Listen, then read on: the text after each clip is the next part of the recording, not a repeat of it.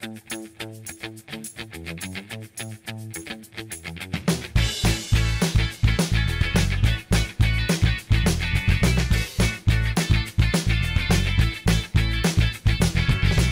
first car was a Mercedes A-Class. I got it when I was, just got my license at 18, and then, that was the first car I get to Ajax. First boots, I think I was like 4 years old when I started, and then I got the Umbro. I played Umbros, from my 4th till I think 10 when I go to Ajax. Yeah, that was also when I was 4 years old. It was called the Zebras, and it was blue and white. It wasn't my dad, he was the keeper of the first team, and then I went to watch a game with my mom, and then he saved the penalty, and I thought, okay, this man is the best keeper in the world, and that's the first thing,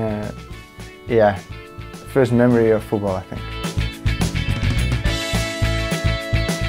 It was my dad. It was when I was, I think, 4 or 5. I went to Ajax. It was against Fortuna Sittard, 5-0, I think. It was a night game, and I thought, okay, the stadium is so big, and we were just on top, on the second ring, and that was awesome.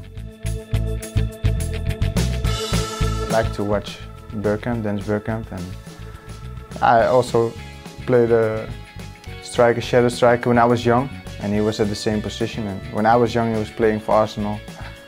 And then at Saturday I watched the Premier League, and then I always saw him doing the magical things, and I really liked that. The first one was Jan Vertongen.